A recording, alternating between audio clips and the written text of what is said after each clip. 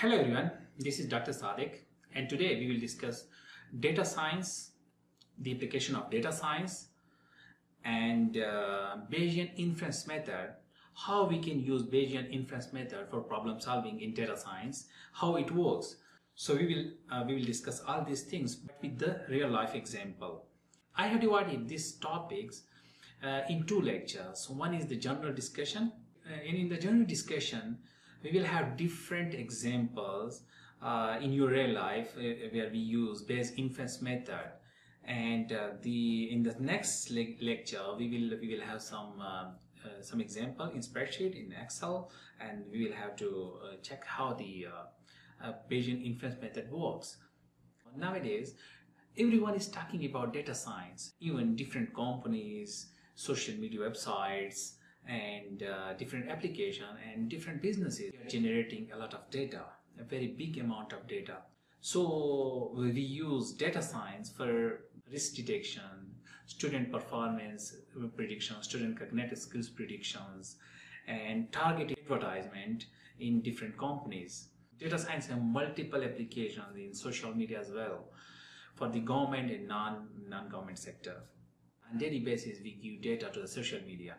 If you check my Facebook website or Twitter or LinkedIn, you can find a lot of data about my personalities, about my thinking, what I like, what party I support, and what is my interest, what is my hobbies. You can check all these things. On my wall we post pictures, we do comment on that. Actually we are telling the social media about ourselves. And along with that we do cross comment, we have discussion in groups, we have discussion on page comments, and we do cross comment on that. Another thing is that I explore YouTube and I search different types of videos of my interest. On daily basis I am generating some sort of data, and these data are used for the intelligent decision making and for the recommendation system.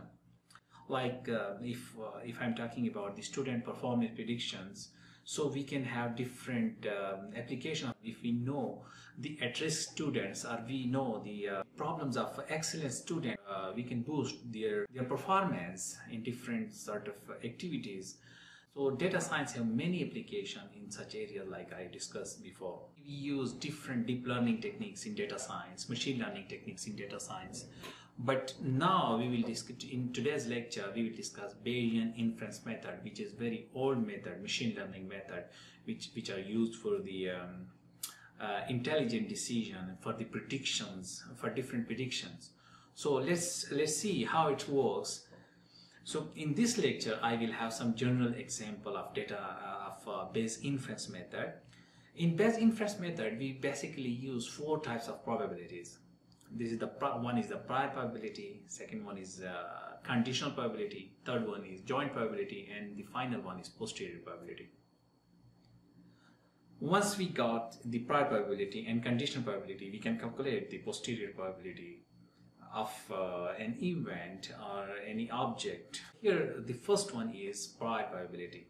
So what is prior probability? Prior probability means that what is your first impression about something, or what is the system impression about something. Like for example, if I am creating a Facebook account, what is the impression of Facebook or in their intelligence system about me, about my ID. So it can be fake ID, it can be real ID. And the next example is that, let's suppose, explore the admission interview of universities or different institutions. So in that, interviewer evaluate the performance or the future performance of students. So let's assume that a student is coming to me. I am the interviewer. I am evaluating the future performance of students. I need to know about his previous work, about his previous projects, about his previous academic performance. So what I am thinking from his first impression, like he's talking to me, he's well dressed. So what will be my first impression? So here the first impression means that this is the prior probability. So let's assume that I have three classes in my mind. One is the excellent student, second one is average student, and third one is at-risk student. Let's assume that I have 3 classes in my mind about that particular student. So when he talked to me, so let's assume his communication skill is good and he is well dressed. So now I distribute the prior probability between these 3 classes. So what I'm thinking, okay, he is well dressed and his communication skill is good. Probability is between 0 and 1. So I think that 0.60% he is excellent student. 0.20% he is average student, and 0.20% he is at risk. This is my first distribution. Okay, so when I talk to him and I explore his academic performance, like I observed the A-level and O-level marks and grades. So here I understand that okay, he got only 50, but let's assume that he got 50% marks in A-level and O-level. So now I think that okay, his communication is good, he's well dressed, but his academic is not that good. So maybe he will be the average student. He's not that good in academic. So here, what I'm doing, I am changing my mind.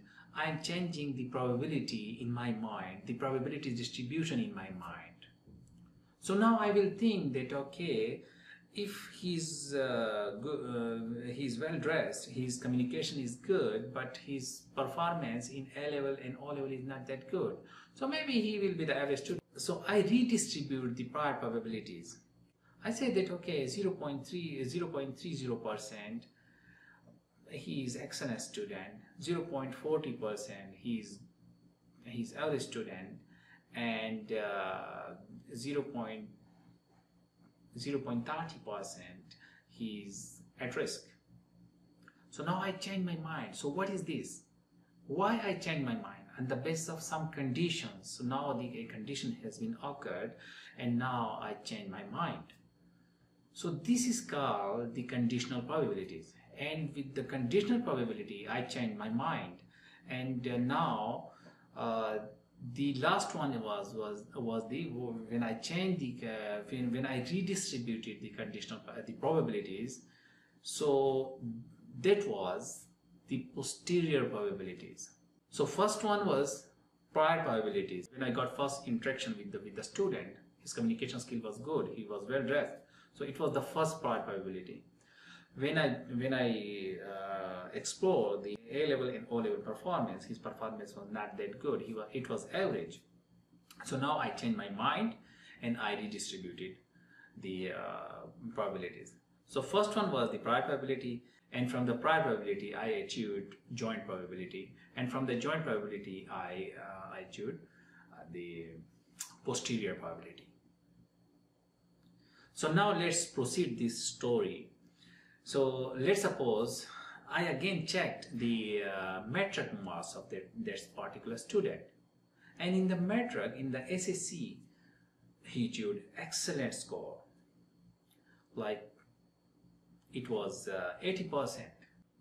Now I again, what I'm thinking, okay, maybe there was some problem in his family during A-level and O-level, so the relationship between their parents was not good. That's why his performance affected. So now I am redistributing, because in the SSC his performance was excellent, but in the in the A-level and O-level his performance was average. And now he is well dressed and his communication is good. So all these factors I am exploring one by one, and I am changing the perception about him. So this is actually called the prior probability, conditional probability, joint probability, and finally posterior probability. This is called the Bayesian Inference method, and this the methodology of the Bayesian Inference method. It first look at the situation and it sets some prior probabilities. And that prior probabilities are also called coefficient or parameter values. I have split that topic into two lectures. One is the general journal example, and the other one is numerical example. So in journal example, I don't want to discuss the coefficient and such things. So this is all about the Bayesian inference method, and in the next example we will have some numerical values, and we will try to measure the posterior probability of an event. Thank you so much.